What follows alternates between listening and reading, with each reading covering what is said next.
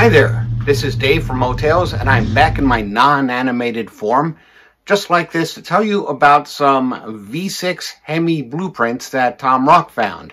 And I do mean V6 Hemi. I'm not talking about a V8 Hemi, and this was something that was planned for the early 1950s, because the original Hemi, which of course at the time they called the dual rocker, because it was the first Hemi not to require two cams, what they did instead was two rockers activated by a single cam. It was an ingenious design, and it saved them a bunch of money, and it made it possible to have a practical hemispherical head V8 engine in the 1951 Chrysler lineup. And then it spread on to the other brands after that.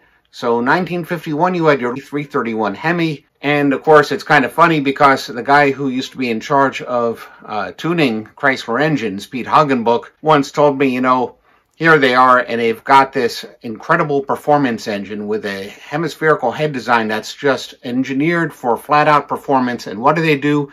They make a tiny little 331 cubic inch version, and they shove a two-barrel carburetor on it. They were really big into engineering, and they wanted the most efficient design they could get, and the Hemi was it. They weren't thinking ahead too far in terms of how easy it would be to actually make these things, and the answer is it was not easy to actually make these things. It was impossibly hard to make these things, and that's why we never saw a V6 Hemi. A V8 Hemi made a lot of sense in a way, although you'll notice that eventually they changed that Hemi into a polyspherical head, thinking, well, we'll get most of the benefits with a little bit less cost and a little less size. And then later on, they went to the wedge because they realized that, again, quoting Pete Hagenbuch, that silly polysphere didn't really do anything at all for them. So they had this, and the idea was that they would replace their old flathead straight six engines, which were already, you know, reaching their sell-by date in the late 40s, early 50s, and they would replace these with a matching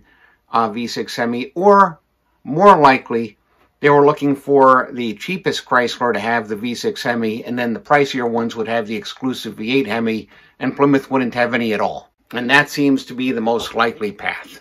But let's talk about what we had here. Now, there was an experimental engine, the A173, according to Willem Weertman, who later was in charge of all Chrysler engines. And this was a dual cam design, and this would have been an early design before they figured out how to make them with a single cam, because a dual cam design would have been too expensive even for the people running Chrysler engineering at the time. It wasn't practical at that point in time. And this was a 235 cubic inch experimental engine. That's not the one that we have these blueprints of. Power Plant and Research and Engine Design also developed inline sixes with Hemi heads in addition to the V6. The one that these blueprints are showing was actually intended for production, but it was vetoed by an executive, and in some ways we can say, well, that's a real shame. It would have been really, really cool. And in other ways we can say it's probably a good idea because it was kind of impractical, and they were, again, expensive, slow to build, and you could get everything that you got out of it by throwing cubic inches and a wedge head at it much cheaper and much faster. Of course, then Chrysler would have had a V6 in its heritage, and it probably would have been a much more efficient engine, but efficiency wasn't really on Americans' minds for the next 20 years after this. Not until about 1973 did people suddenly say, oh wait, maybe gas mileage is a thing we should be concerned with. Just a coincidence, this was a 3.6-liter engine, just like today's Pentastar V6. One could actually see European exotic cars adapting this Hemi V6 with suitable Weber carburation rather than using a little Ford V8 or even a Hemi V8. It would have been really ideal for that purpose.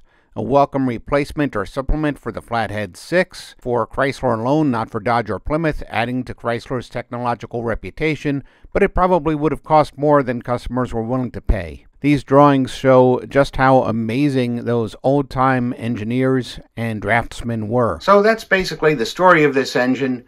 It was never meant to be. The V6 Hemi basically faded into obscurity, and there was no real proof of it until Tom Rock found these blueprints, and he corresponded with Willem Weertman and confirmed that, yes, it was meant for production, and no, it never actually got there. That's it for the on-topic part of our show today. But may I suggest that you visit njautoshow.com to see some vintage Chrysler and other cars in October. That's in New Jersey if you happen to be around there. And it's put on by the Restored Rusty Relics. Also, no matter where you are, you can visit motels.com to find plenty of Mopar tales. This is Dave signing out.